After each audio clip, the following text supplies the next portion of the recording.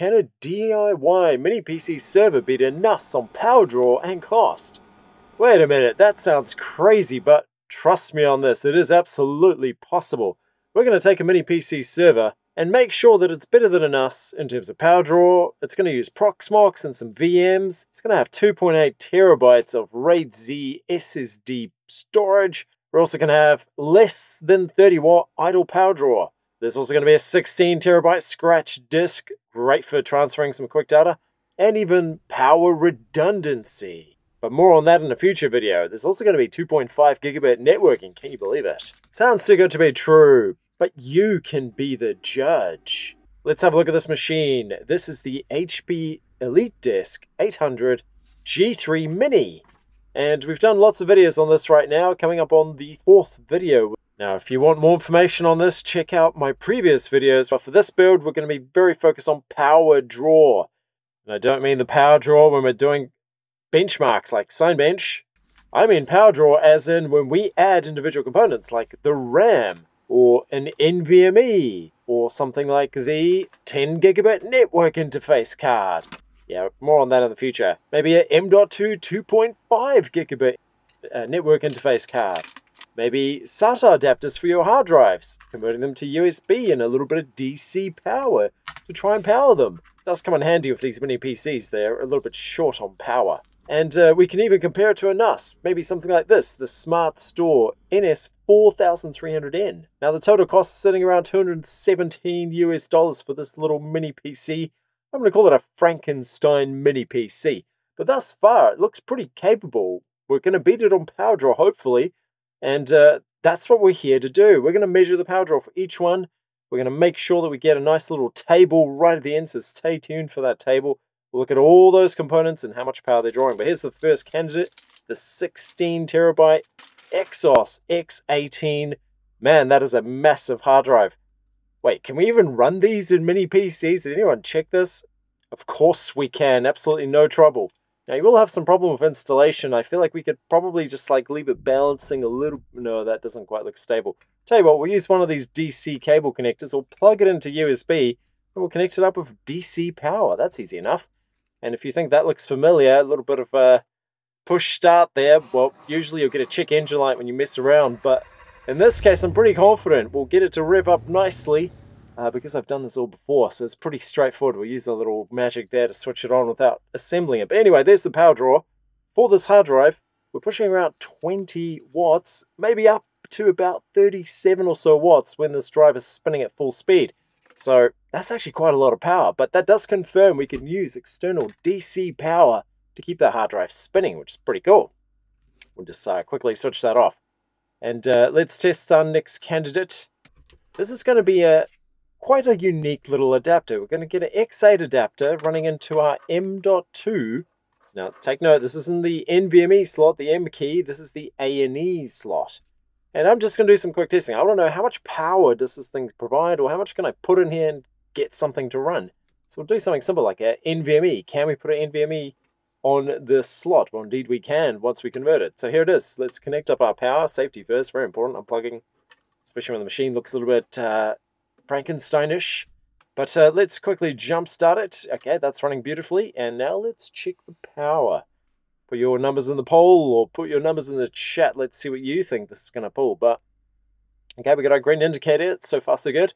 Let's grab our data logging and see where this is. But I don't think this is going to be too much of a problem. It is meant to have external power, but I feel like we'll probably get away with it because it's such a low power drawing thing. And definitely want to test out the M.2 slot as well. But for now, let's just do the base measurements. We'll have to come back to that 10 gigabit card as well. I had some problems, but more on that in the future.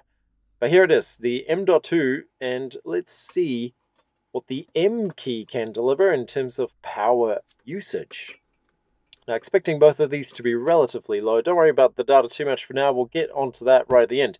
But let's continue our journey here. So again, I'm not going to provide any external power. Just want to make sure this powers, and we're looking for an increase in the amount of power that's being used. Okay, sitting around 26-ish watts.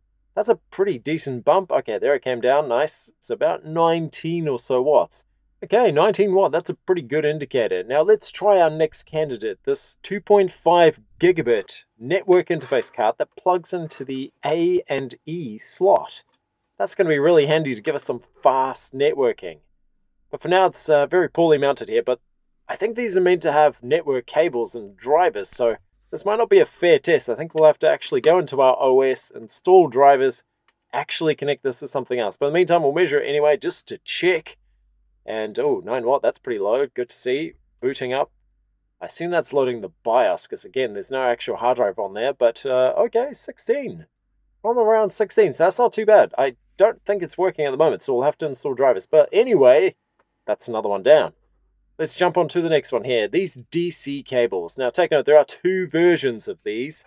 I have purchased both for my benefit, but you can get one for external DC power or just a standard USB connector.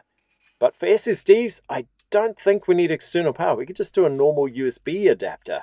They're really low power drawing. So let's check. What does one SSD draw?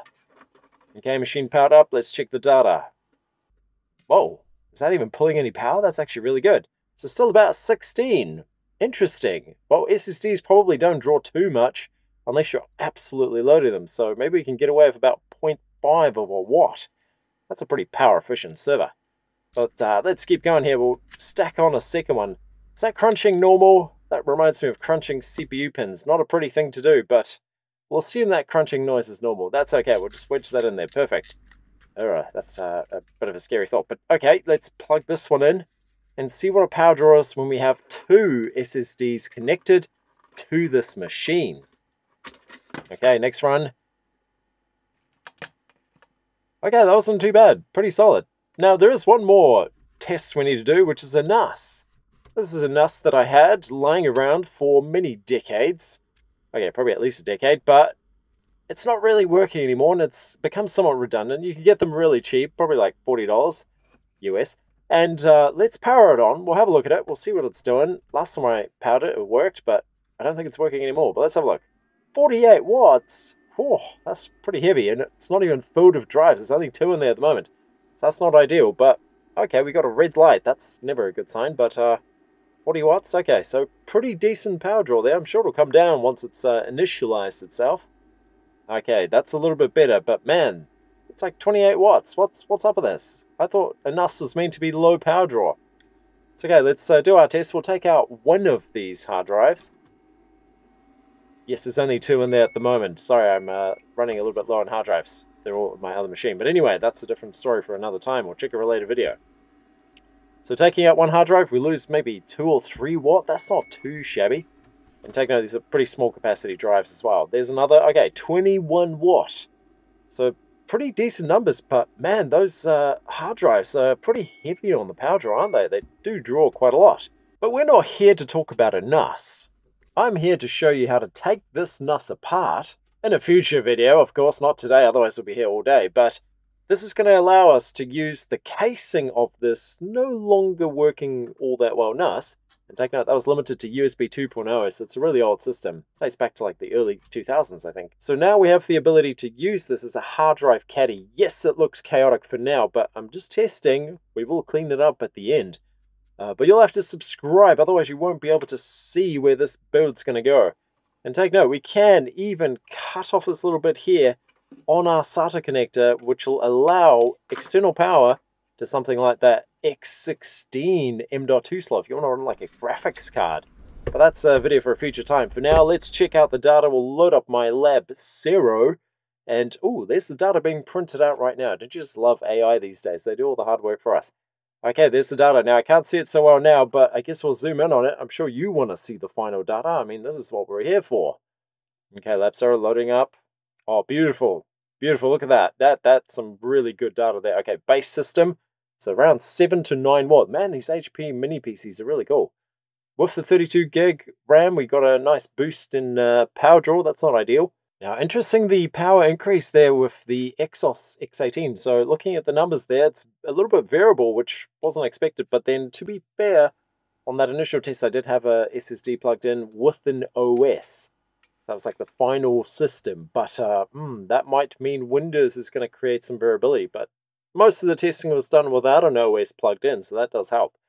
Now checking the rest of the data here, we've got our A&E key and our M key, subtle jumps. Both of those actually only had an NVMe, so that's an interesting change there, 16, but 16 to me looks like almost no power draw, which makes sense. The A&E key only has one PCIe lane, and thus it should use less power, so it kind of makes sense. The M.2 seems a bit heavy though, maybe that was a little biased. We'll keep going. The 2.5 also on 16, again, the 2.5 gigabit Ethernet connector there, NIC, network interface card. That makes sense. It's barely using any power because there's only one electrical lane, so that's easy. Next one, SSDs. Man, that's pretty tough going. I don't think I had the accuracy to actually see those differences. But I'd say maybe 0.5 of a watt, give or take, per SSD, maybe a little bit more, depending on how heavily they're used. I mean, that's not even a problem. Then there's the NAS. Okay, the NAS was using around 12 watts when it was off. That is an error in the data. Why does it say when it was on? It was 12 watts before I switched it on. That's kind of a scary thought. It's okay, the AI doesn't always get it correct. Now if we jump over to the other side of the data, this is where the magic really happens, because now we can do a difference. We can see almost exactly how much power each of these components are consuming. And we'll zoom out a little bit so we can see all of this data together. And there it is, beautiful. So RAM installation, we're looking at about maybe 5 watt, give or take, just for the RAM. I use the same SSD between the two tests, so same OS, Windows 10. So hopefully that's fairly accurate. So we went from one module at 8 GB to 2 modules at 16 GB each, giving us a total of 32. So that's not too bad. A decent jump there, 2.5 per module, presumably, or maybe slightly higher because these are higher capacity modules.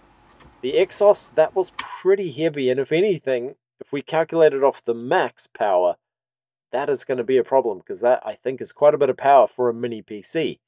Now, I did power this, full disclosure, with an external DC power connector, which is kind of like cheating. But in saying that, I don't think the mini PC will be able to hack that on one of those SATA ports. Keep that in mind. This might be drawing a little bit too much power, or at least that drive is drawing too much power. It is an enterprise-grade drive, right? So that makes sense.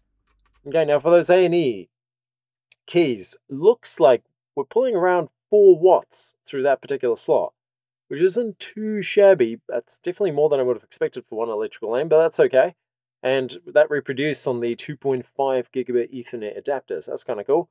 We had the M key NVMe, and that actually bumped it up to 7. So that's somewhat unexpected, but in saying that, there are more electrical lanes. Again, very logical. SSDs, well, we pushed around. Now, again, not sure those numbers are correct, but we had a slight increase in power. I think that's because we're in the OS, but theoretically, I'm saying it's between 0.5 and maybe 1 watt per SSD, which isn't too bad. And then if we compare that to the SmartStor, that's actually quite a lot of power, and I guess that's the number we got to beat. We got to see if we can somehow get our power lower than, say, 36 watt, because I think then we're really beating that NAS. Although technically, I guess the NAS is sitting around maybe like 30 watt during normal use. So, man, this is pretty cool. Let's have a look at the final results here. You can absolutely pause on that should you see need to have a look through that data. But as far as I can tell, that's a pretty interesting result. Could be useful for you guys planning your little mini PC builds as well, so you can see which components, if you stack them together, is going to produce what kind of power draw. So pretty cool. I think it's quite handy.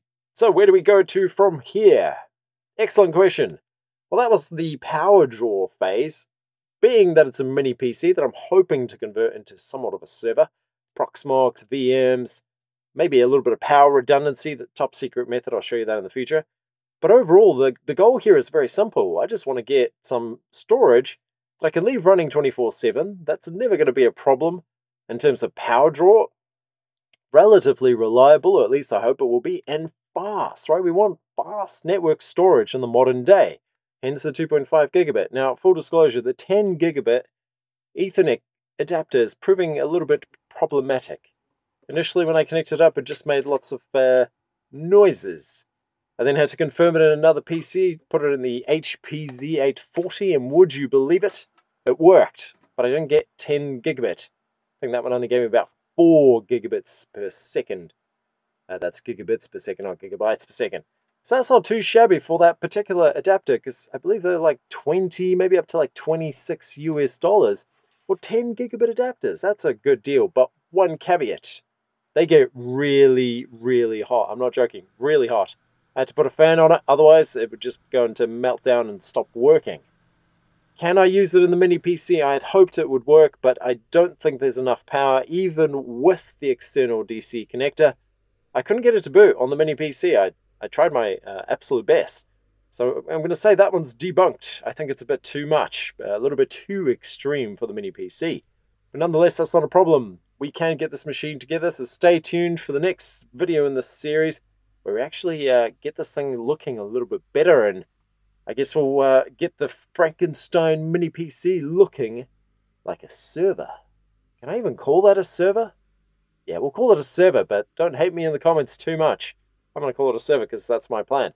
But stay tuned, so much to come, especially the Proxmox setup. That's been really cool to play around with, getting our VM set up, and for now I can confirm it's working flawlessly, got some really good network speeds as well. But stay tuned, we'll deal with that in a future video. In the meantime, take it easy. RACERRRZ out.